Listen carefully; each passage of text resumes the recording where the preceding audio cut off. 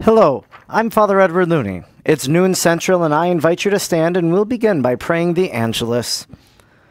The angel of the Lord declared to Mary, and she conceived by the Holy Spirit, Hail Mary, full of grace, the Lord is with thee.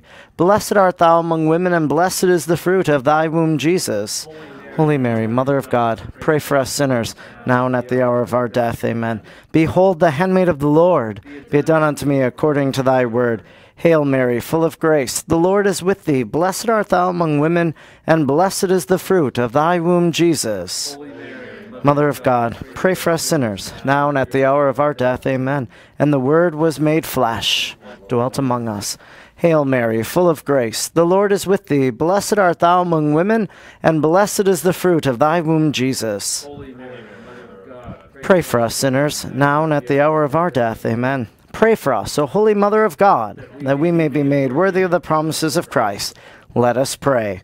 Pour forth, we beseech thee, O Lord, thy grace into our hearts, that we, to whom the incarnation of Christ thy Son was made known by the message of an angel, may, by his passion and cross, be brought to the glory of his resurrection, through the same Christ our Lord. Amen.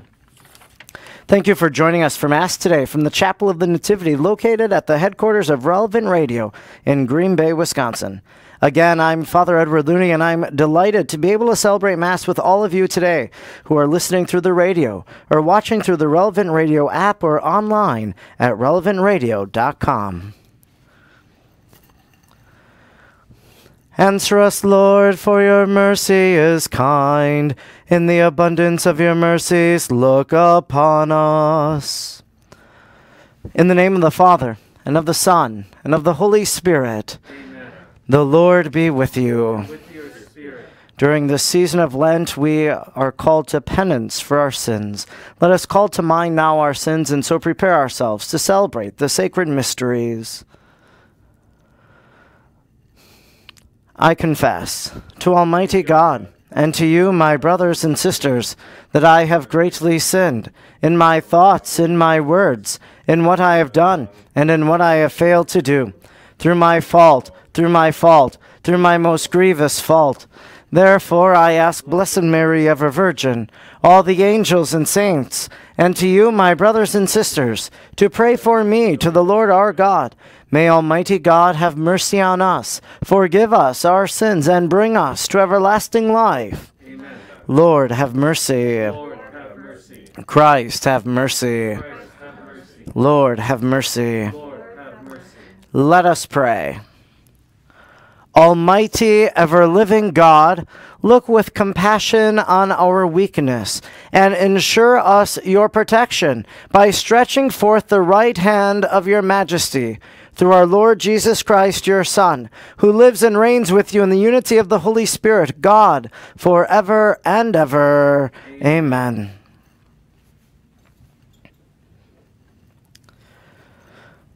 A reading from the book of the prophet Isaiah. Thus says the Lord, if you remove from your midst oppression, false accusation, and malicious speech, if you bestow your bread on the hungry and satisfy the afflicted, then light shall rise for you in the darkness, and the gloom shall become for you like midday. Then the Lord will guide you always, and give you plenty, even on the parched land. He will renew your strength, and you shall be like a watered garden, like a spring whose water never fails. The ancient ruins shall be rebuilt for your sake, and the foundations from ages past you shall raise up.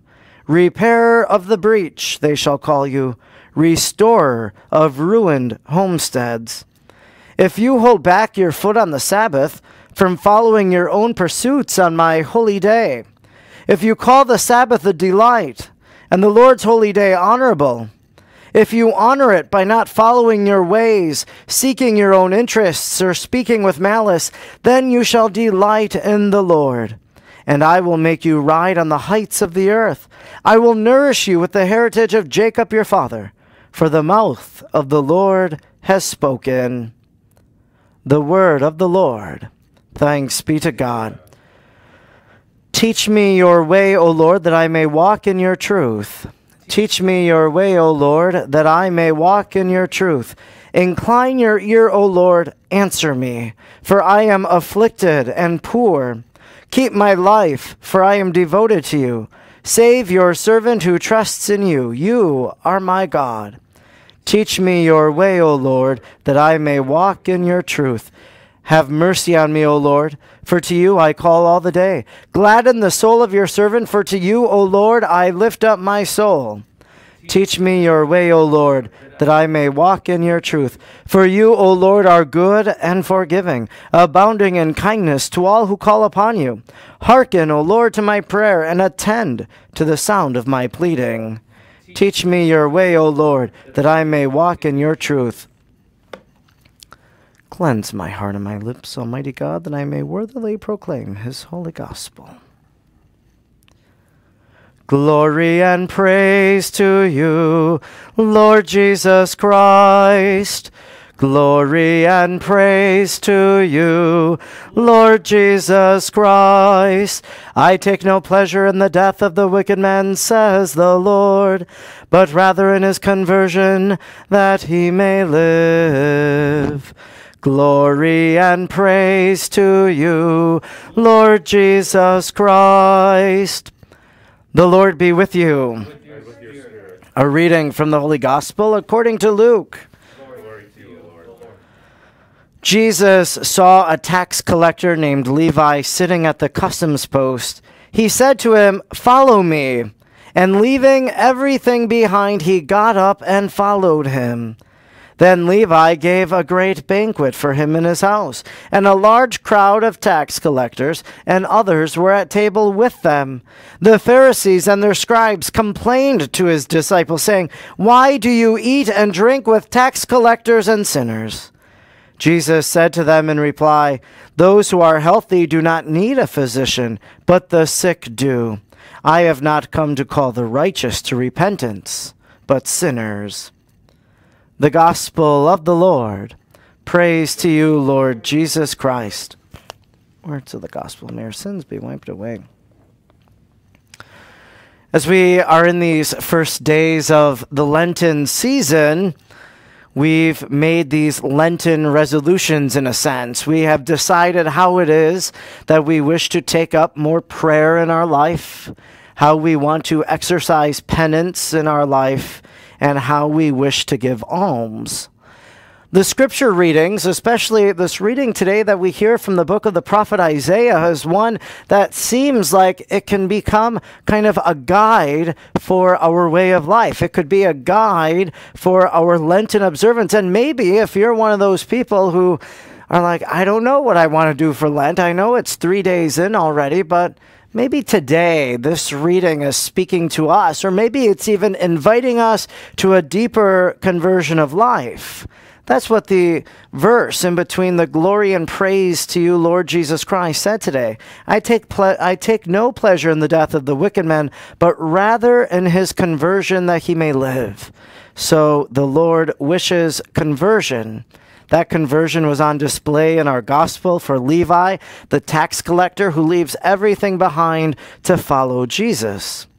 So we look at these things that Isaiah speaks about that, in a sense, require a bit of conversion in our life, a decision on our part to say, this is how I want to live my life. Thus says the Lord, if you remove from your midst oppression, false accusation, and malicious speech. Focus on the last, malicious speech. So if you remove from your midst malicious speech, what does that mean? Well, maybe it means the people we surround ourselves with and the conversations that we participate in. Maybe there's malicious speech that is going on as maybe we talk about our brother or sister in those conversations. So we want to remove that speech. I was always struck by one of the lines of St. Paul in one of his letters. He says, let no evil talk pass your lips. Say only the good people need to hear, things that will really build them up. So remove malicious speech. Maybe it's that gossip in our life, but maybe it's you take the name of the Lord your God in vain. Maybe you casually say, oh God. Maybe you say malicious things, or the things you talk about maybe are not as virtuous as they ought to be. Well, Today, the prophet Isaiah says, remove from your midst this malicious speech. It's an invitation for us to a conversion of life. If you bestow your bread on the hungry and satisfy the afflicted. You know, one of the marks of the Lenten season is almsgiving. It's to give to support those who are in need. Maybe it's to give some food away to a local food pantry, to donate some clothing that you have in excess. How can you make the life of someone else better, that from the abundance of what we have, we are able to give to another person? It says, if these things happen, well, then light shall rise for you in the darkness, and the gloom shall become for you like midday. The Lord will guide you always. The Lord will guide you always. Isn't that really what we want? That we want the Lord to guide our steps, to guide our thoughts, to guide our actions each and every day. Now, the other aspect of this reading today that the prophet Isaiah perhaps invites us to a greater conversion of life is if you hold back your foot on the Sabbath. He's saying, don't walk on the Sabbath. You know, if you hold back your foot, if you stay away and do the things of God from following your own pursuits on the holy day. So keep your foot along the Lord's paths. Don't do these other things on the Lord's day.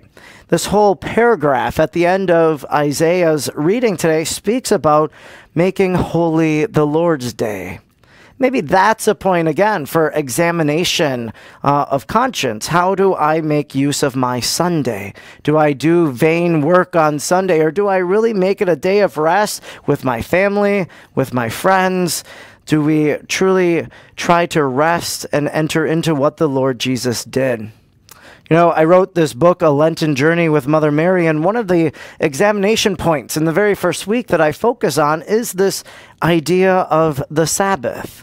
That when Mary appeared in two different apparitions, she really emphasized the Sabbath. One of them particularly was Our Lady of La Salette. She said that so many people weren't honoring the Sabbath. During this time of pandemic, it might be a good opportunity for us to say, how can I give God more time on the day of resurrection that we anticipate, that Easter Sunday becomes the Sabbath because of what happens at the end of this Lenten season. In our own life, we work towards that conversion of life and transformation of heart so that one day we might enjoy that eternal resurrection to be with Christ forever in the kingdom of heaven.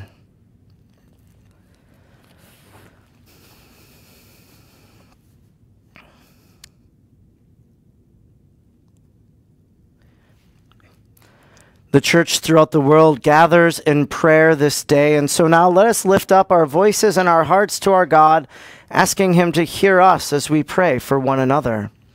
We pray for Pope Francis and his intentions, and for an increase in vocations to the priesthood and consecrated life. We pray to the Lord. Lord, hear our prayer. We pray for peace in the world and for an end to all terrorism and violence. We pray to the Lord. Lord, hear our prayer. For our nation and for all our government leaders, that they will protect and defend the fundamental rights to life and religious freedom for all. We pray to the Lord. Lord, hear our prayer. We pray for strong marriages and family life, that couples will embrace their vocation by growing in love for each other and raising their children to be disciples in the faith. We pray to the Lord. Lord, hear our prayer. We pray for those who have died, of our loved ones, our family members, and our friends, for the holy souls in purgatory. And we remember Father Harry Berryman, for whom this Mass is offered. We pray to the Lord. Lord, hear our prayer. And we pray for our St. Joseph, St. Gabriel, St. Nicholas, and Guardian Angel Society members, and for all of our listeners and supporters, that Our Lady of Guadalupe will intercede for them. We pray to the Lord. Lord, hear our prayer. And we pray for all the prayer petitions that have been entrusted to Relevant Radio through the pledge drive, for those intentions that are now being posted online, that the Lord will hear them according to His marvelous providence. We pray to the Lord. Lord, hear our prayer. O Lord our God, deepen our prayer this Lenten season, so that as we come to know you, we might desire that deeper conversion of life to which the prophet Isaiah calls us. Help us to pray for one another this day, and may we rest assured of the intercession of Mary, the Mother of God, and all the angels and saints who join us in our prayers from above. We ask this through Christ our Lord. Amen.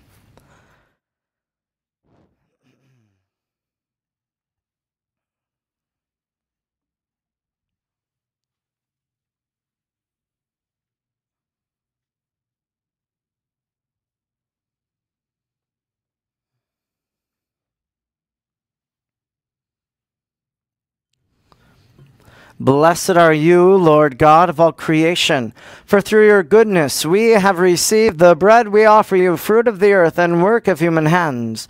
It will become for us the bread of life. Blessed be God forever. By the mystery of this water and wine, may we come to share in the divinity of Christ, who humbled himself to share in our humanity.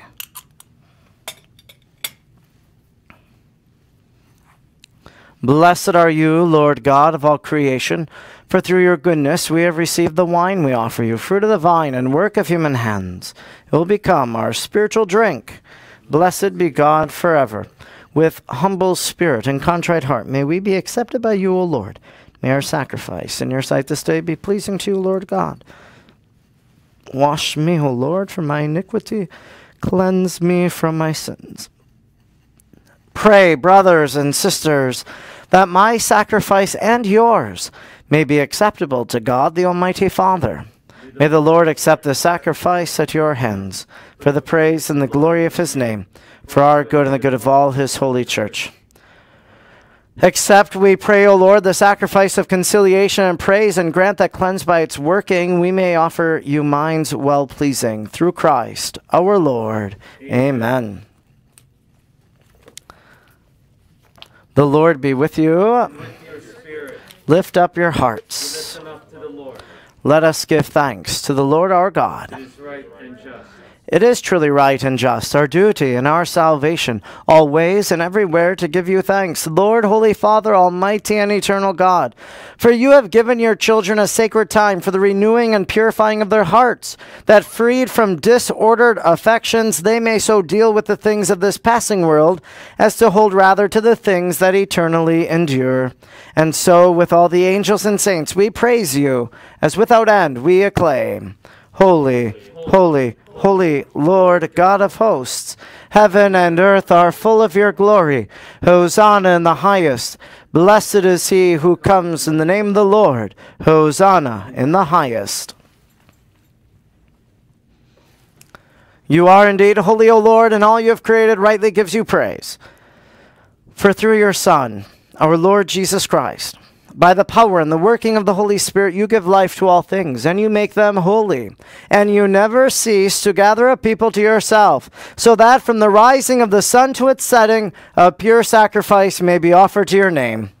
Therefore, O Lord, we humbly implore you by the same Spirit, graciously make holy these gifts that we have brought to you for consecration, that they may become the body and blood of your Son, our Lord Jesus Christ, at whose command we celebrate these mysteries.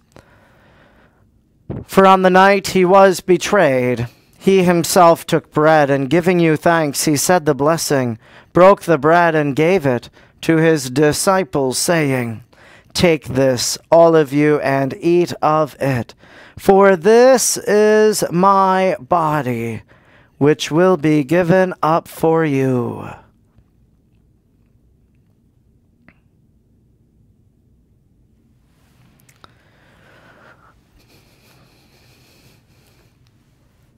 In a similar way, when supper was ended, he took the chalice, and giving you thanks, he said the blessing, and gave the chalice to his disciples, saying, Take this, all of you, and drink from it. For this is the chalice of my blood, the blood of the new and eternal covenant, which will be poured out for you and for many, for the forgiveness of sins.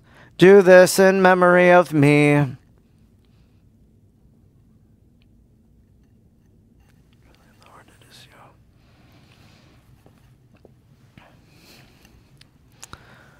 The mystery of faith. Save us, Savior of the world, for by your cross and resurrection you have set us free.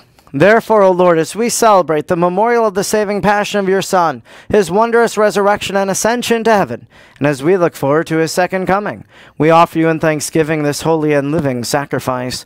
Look, we pray upon the oblation of your church, and recognizing the sacrificial victim by whose death you will to reconcile us to yourself. Grant that we, who are nourished by the body and blood of your Son and filled with his Holy Spirit, may become one body, one spirit in Christ. May he make of us an eternal offering to you, so that we may obtain an inheritance with your elect, especially with the most blessed Virgin Mary, the Mother of God, with blessed Joseph, her spouse, with your blessed apostles and glorious martyrs, and with all the saints on whose constant intercession in your presence we rely for unfailing help. May this sacrifice of our reconciliation, we pray, O Lord, advance the peace and salvation of all the world. Be pleased to confirm in faith and charity your pilgrim church on earth, with your servant Francis our Pope and David our Bishop, with the order of bishops, all of the clergy, and the entire people that you have gained for your own. Listen graciously to the prayers of this family, whom you have summoned before you. In your compassion, O merciful Father, gather to yourself all your children scattered throughout the world. To our departed brothers and sisters, and to all who are pleasing to you at their passing from this life, give kind admittance to your kingdom. There we hope to enjoy forever the fullness of your glory, through Christ our Lord, through whom you bestow on the world all that is good. Through him, and with him, and in him, O God, Almighty Father, in the unity of the Holy Spirit, all glory and honor is yours, forever and ever. Amen.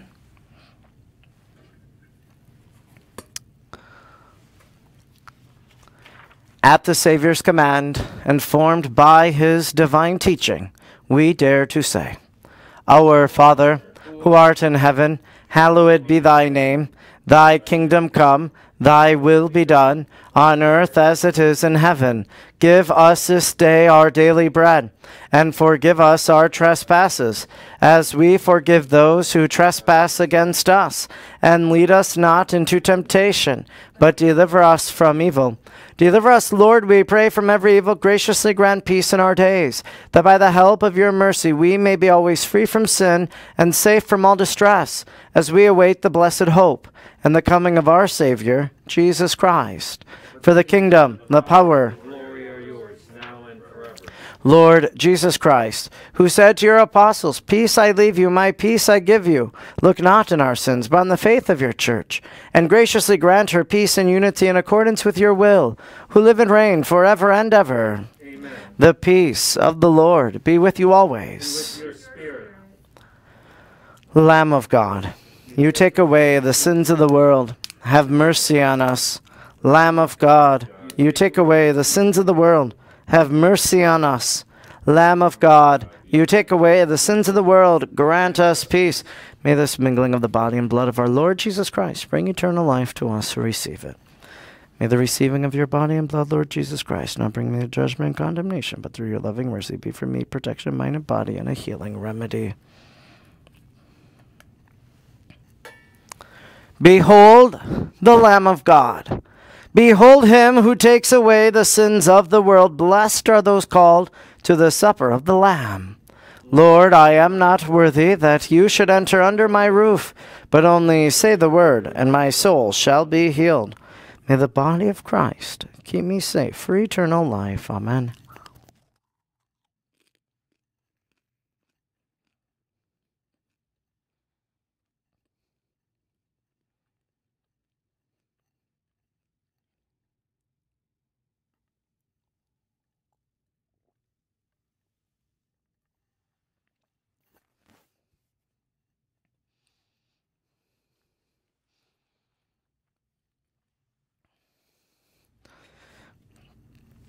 I desire mercy, not sacrifice, says the Lord.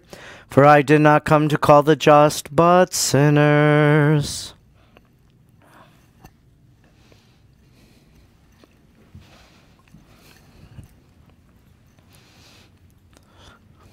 The body of Christ.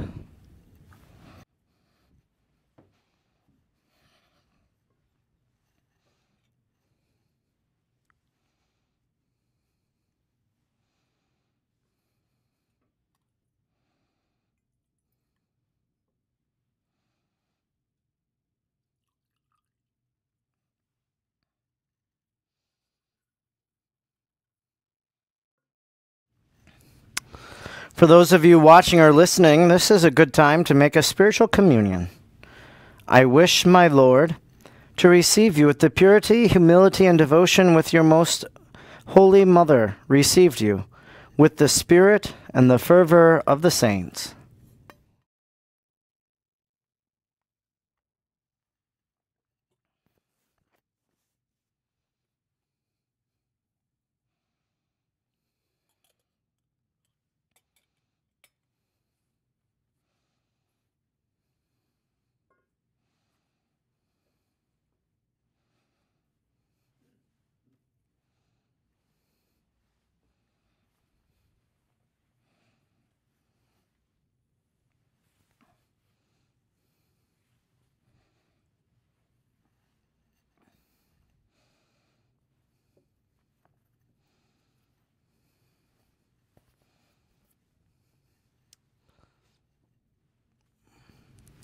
Let us pray. Nourished with the gift of heavenly life, we pray, O Lord, that what remains for us a mystery in this present life may be for us help to reach eternity through Christ our Lord. Amen. I'd like to thank you for joining us for Mass here on Relevant Radio. I hope that you'll join us again tomorrow at the same time, noon central for Mass. And be sure to join Father Rocky tonight on the Family Rosary across America at 7 p.m. Central. The Lord be with you. And with your spirit. Bow down for the blessing. Abide graciously, O Lord, with your people who have touched the sacred mysteries, that no dangers may bring affliction to those who trust in you, their protector, through Christ our Lord. Amen. May Almighty God bless you, the Father, and the Son, and the Holy Spirit. Amen. Go in peace. Thanks be to God. Saint Michael, the Archangel, defend us in battle, and be our safeguard against the wickedness and the snares of the devil. May God rebuke him, we humbly pray. And do thou, Prince of the heavenly host, by the power of God, cast into hell Satan and all the evil spirits who prowl about the world seeking the ruin of souls. Amen. O Lady of good health, our merciful Father chose you to be a powerful intercessor in times of trouble and woe. As in past centuries when you have interceded to end contagious diseases, we implore you now to end the coronavirus, which is damaging the health of many and spreading fear in our communities. Teach us not to be afraid, to be courageous and generous in offering assistance to others, to live joyfully in the state of grace. Holy Mary, Mother of God, pray for us now, and at the hour of our death. Amen. Lord, who throughout these 40 days for us didst fast and pray, teach us with thee to mourn our sins and close by thee to stay. As thou with Satan didst contend and didst the victory win, O give us strength in thee to fight, in thee to conquer sin.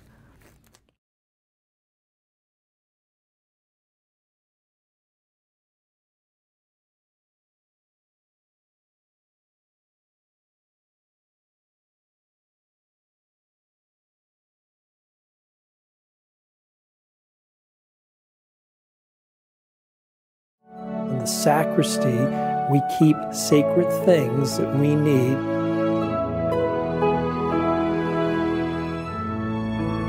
Welcome back to the Lenten Lessons on the Mass Premium Edition. Today, I'm going to take you inside of the sacristy, right behind this door.